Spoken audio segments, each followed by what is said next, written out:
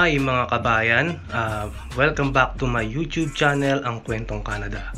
Today, out of topic muna tayo. So alam ko bawat isa sa atin merong mga pinapanood o sinusubaybayang mga video sa YouTube. Ako bilang mahilig sa sports, ang isa sa mga sinusundan ko ay ang MAV'S Phenomenal Basketball na pinangungunahan ni Coach MAV'S.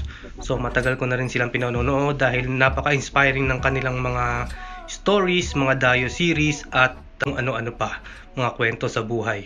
Napakasarap panoorin nung laro pag nagsama-sama sila Kit, si Jolo, si Uy, si Bebe, si Clyde at iba pa. Kaya nakakapanghinayang naman kung totoo ang balita na hiwalay na ang grupo nila. Kaya pinanood ko yung huling videos nila, na huling dayo nila sa Santa Rosa, Laguna. At doon nga nakita ko na may speech si Coach MAV'S na parang kinukumpirma nga na may problema ang grupo nila. Panoorin natin to. I just want to tell you something before we start. I know you went here para makita yung buong team natin. But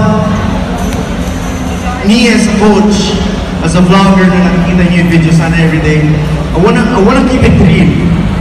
And pumunta kayo dito, I don't wanna hide anything from you. Gusto kong magpapakatotoo sa inyo.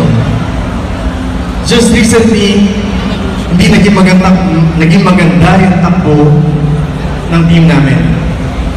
And we had to give up yung isang bagay na kung saan nyo kami nakilala, which is dumadayo kami. We had to give it up. Just for the sake na maligtas namin yung brotherhood namin, yung pagkakaibigan namin. Kasi amin ko sa inyo, the fame, everything na nakuha namin in a short period of time, sobrang lakas ng impact sa amin to the point na hindi namin na-handle. And I want to be honest with you. Wala dito sila Bebe, wala dito sila Uy. But the thing is, we're doing good behind the camera. Just for the sake, keep it real sa inyo subscribers namin, followers namin. I want to keep it real. I don't want to hide anything. Pero we're good. We're friends. And we have to sacrifice that for our long-term relationship. Yung friendship namin. Yung bond namin. Hindi namin alam kung kailan ulit kami magsasama-sama. But I want to keep it real with you. I don't want to hide anything. Because for me, katulad ng lagi ko sinasabi sa vlogs, basketball is just a part of our lives.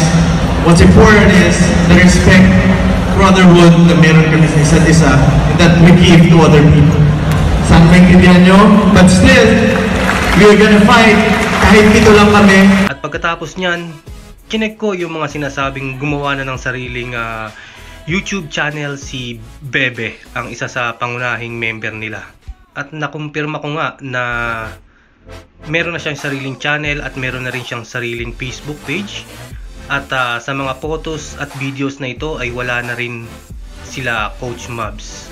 Ano nga ba ang tunay nangyari? Meron nga kayang involved na pera sa kanilang naging problema? Hindi natin masasagot yan hanggat hindi rin nagsasalita sila Coach MAV'S. Pero sana naman maayos sila ang kanilang problema dahil maraming taong nag-aabang sa kanilang mga dayo series at inspirational stories. No, hindi lang sa basketball kundi sa buhay in general. Marami ka ring matutunan sa mga advices ni coach.